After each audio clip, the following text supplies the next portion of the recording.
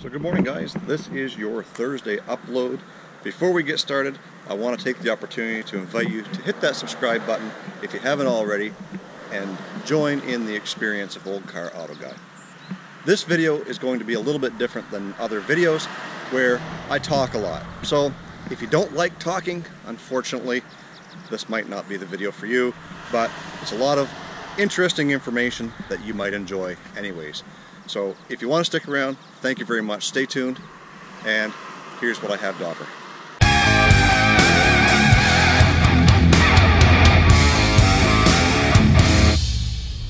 Now, there is something that I wanted to share with you guys.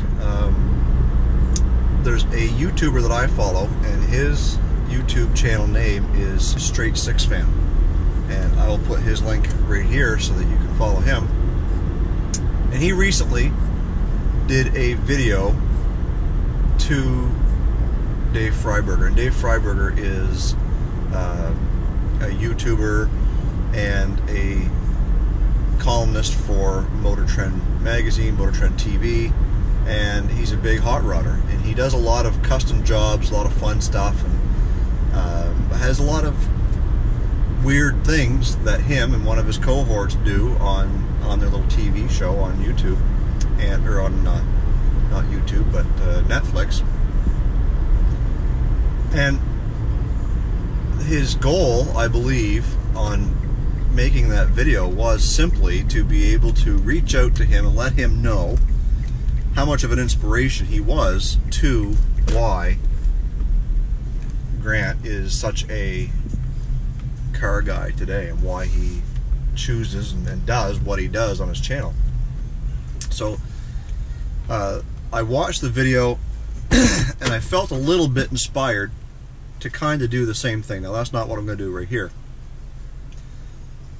but I look back and I say, okay, well, you know, what or who inspired me to become a car guy? And it's not hard to tell that it was my dad. As long as I can remember, as a young boy, even at like 5 years old, and maybe even a little bit younger, my dad always had an old vehicle of some sort.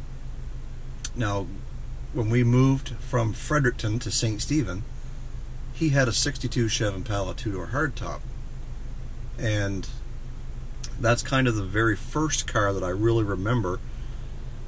Not that I remember, but that I remember liking and enjoying, and kind of fell in love with the looks of. And if you haven't seen what a 62 Chevy Impala looks like, take a look at this.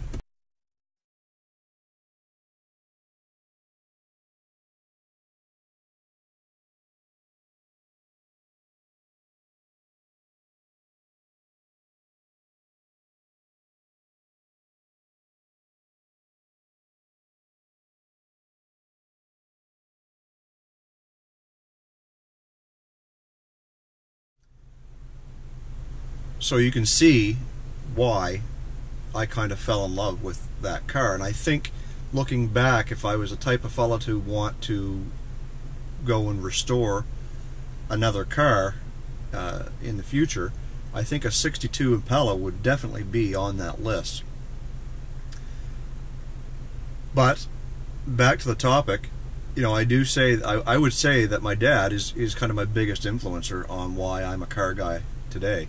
And not just because my last name is Carr, but that's what a lot of people think. You know, my last name is Carr, we're in the car business, but it's just coincidental purely. Outside of my dad, I would watch a lot of Saturday afternoon, Sunday morning TV, and I don't know if a lot of you guys remember Sam and Dave from Shade Tree Mechanic, and remember the very first episode of that I saw was probably back in the late 80s, and then they had an old Ford Ranger, the square body style, basically back when the Rangers went from a full-size truck into a compact truck. So it was probably somewhere around the vicinity of like an 84, 5, or 6 Ford Ranger. And they were doing some dress-ups to it, and they were doing things like new door panels and seat covers and floor mats and all that sort of thing. And I thought that was a pretty neat show. So I started watching that. And that show itself, Shade Tree Mechanic, evolved over the years, and from Shade Tree Mechanic to Two Guys Garage, and eventually Sam and Dave kind of phased themselves out of that show, and they became a couple of other guys. And basically it was along the same thing. It was how to work on your own vehicles, and they would show you kind of, well, as much as TV can, step by step on how to do things, such as installing a radiator or a turbo or a new drive shaft or exhaust or something like that on a car. And it was a show like Shade Tree Mechanic that really set the pace for me wanting to be a part of the automotive, whatever you want to call it. I remember there was a show that came on later on in my life on TV called Car Crazy. Now, the host of the show was Barry Maguire from Maguire's Waxes and all that stuff. He was a little bit of an odd duck, but one of the things he always used to say was, or used to refer to himself as, is a car guy. And I feel like it was shows like his and Shade Tree, and the involvement with my dad at his shop when he ran the transmission shop downtown for years, was turning me into a car guy. Now my son, obviously a third generation of this business, is following in those same footsteps, where he sees a car coming from like half a mile away, and he'll tell you what it is before you even get there, whether it's coming or going, just by the taillights or headlights. And he knows a lot more about the exotic cars than I ever do, because I'm kind of a classic car guy, and he is too, but he always seems to be into the exotics, like the Lamborghini Huracan and some of the Ferraris and Porsche 911s or 9 whatever they're called these days, and stuff like that. So that's the stuff that he's into. But I feel like in my heart that I've done something right unintentionally, is get my kid into cars. And I saw a meme on Facebook one time that said, teach your kid how to work on cars and he'll never have enough money to do drugs. And look, I think I fell into that same category myself with my dad, because my dad taught me a lot about cars. I classify myself as mechanically inclined. I can do a lot mechanically. I never did go to school to get my license, but I can do just about anything on a car that you ask me to. I can diagnose a lot of problems, and but I just don't have a piece of paper that says that I am a mechanic. So I don't ever try and refer to myself as a mechanic, because I do know that those guys go through a lot to get that title and to get that license. And with years and years of experience, they get really, really good at what they do, such as Tim, my mechanic. And so you'll never hear me call myself a mechanic. I'll tell you that I'm mechanically inclined. So right from the time I was 4 and 5 right up till now, I mean, I'm about to celebrate my 43rd birthday, and I still classify myself as a car guy. My dad is in his late 60s, and he's still a car guy. He's still, obviously with the 36 Dodge project, and me with my Cordoba, and Alex someday will have something that he'll want to get himself into, spend a few bucks on, and roll into, having a little project car. Now Grant, who is straight 6 fan, that's his goal, is to set aside $4,000 American, because he's in the US, set aside $4,000, find a car, fix it up so that it's drivable, and be able to have fun with it. And I don't think that's too unrealistic. And in the Midwest where he's from, that's prime country for finding something that has 0 to no rust.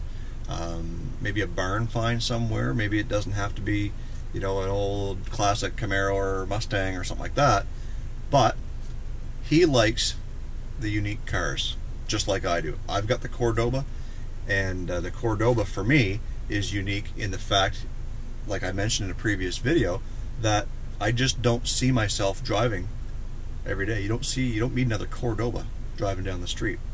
My wife's new Veloster, same thing. you don't see a Veloster going down the street every day. There's like one other one in St. Stephen in a population of about 5,000 people. So it's pretty unique to own that vehicle. So Grant wants to do the same thing. Again, I shared his link at the beginning of the video, but I'll put it in the comment section below so that you can follow along with him and his dreams and his desires to want to do exactly what I just said. Spend a little bit of money, have a little bit of fun, and enjoy being a car guy.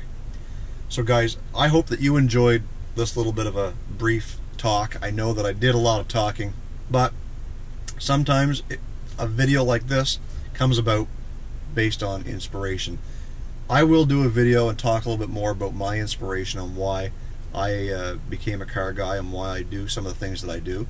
But for now, I'll leave you with this, and I hope you enjoyed listening to me rant on here for a little bit. Guys, thank you so much for tuning in. I really enjoy when you guys comment on my videos. I like the fact that you can give me a big thumbs up, and if you haven't already, please hit that subscribe button below. It means a lot to gain some traction with this channel in hopes to grow it for the future. And remember guys, keep looking out your windshield, stop focusing on the rearview mirror. Have a good one. We'll see you in the next upload.